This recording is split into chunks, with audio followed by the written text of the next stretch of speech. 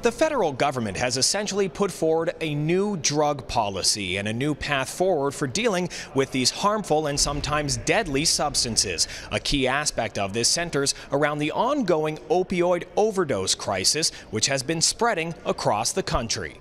We need to take swift action on the opioid crisis to save lives.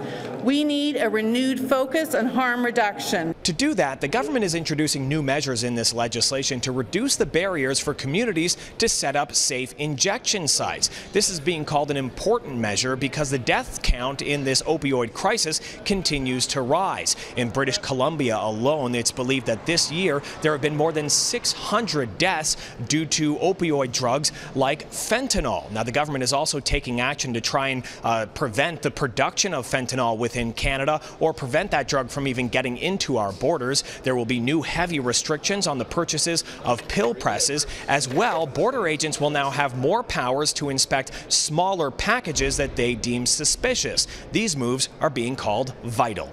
As little as 2 milligrams of fentanyl can kill.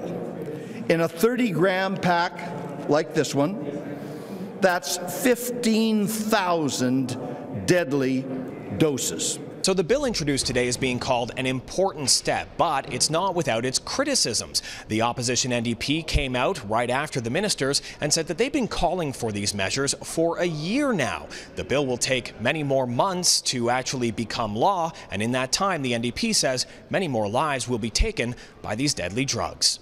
In Ottawa, Cormac Mac Sweeney, City News.